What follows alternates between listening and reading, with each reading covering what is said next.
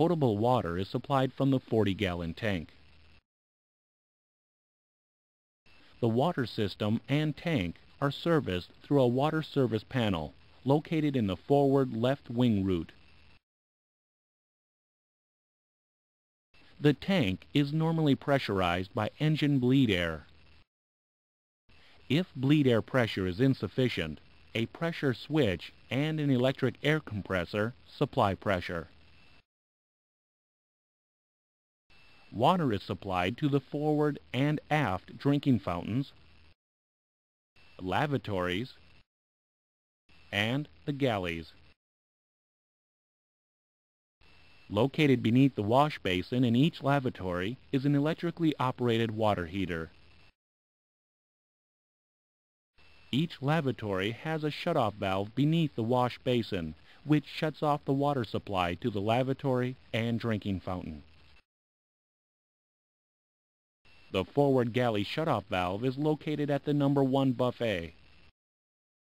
The aft galley shutoff valve is located at the number 3 and 4 buffet. Supply line drain valves are located beneath the forward and aft drinking fountain behind an access door. These valves are used to drain the forward and aft fountain and lavatory area supply lines.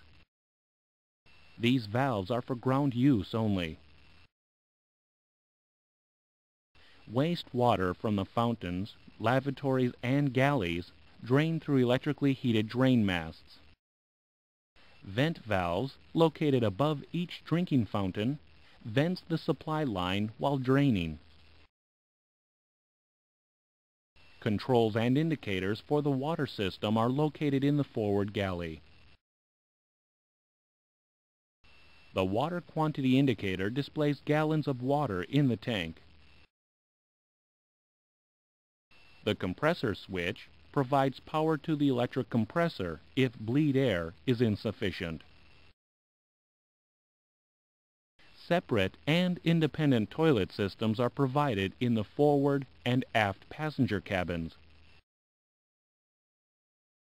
Toilet operation is initiated by rotating the flush handle, which activates the mechanical timer and powers the electrical flushing unit. Each lavatory is equipped with a waste tank. 2 lavatory service panels located on the bottom of the aircraft toward the forward and aft end of the fuselage provide the ability to drain and clean the waste tanks.